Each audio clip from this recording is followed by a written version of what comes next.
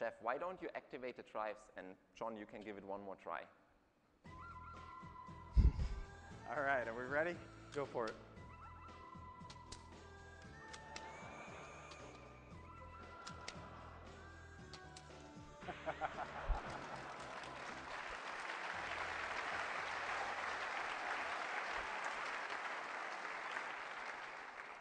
Now that LabVIEW is helping you aim, TimeSync is synchronizing the clocks of the industrial controller and the compact Rio, allowing us to calculate the speed of the dart. A travel time of about 50 kilometers per hour gives us less than 100 milliseconds to adjust the position of the target. Okay, but obviously my shooting, my aim warmed up, so I didn't really challenge your machine a whole lot. Is there anything we could do to up the challenge? We thought you might ask that. Why don't you try this one? It shoots just a little bit faster. My boys are going to want one of these. All right, we ready? It's ready.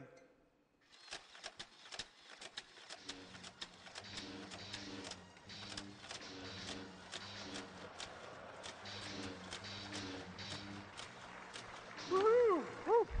I feel like Rambo. Guys. All right, great demonstration of our ability to integrate multiple real-time systems. You demonstrated the new NI TimeSync and the new EtherCAT motors and drives. Thanks, Jeff. Thanks, Christian. Thanks. Thank you.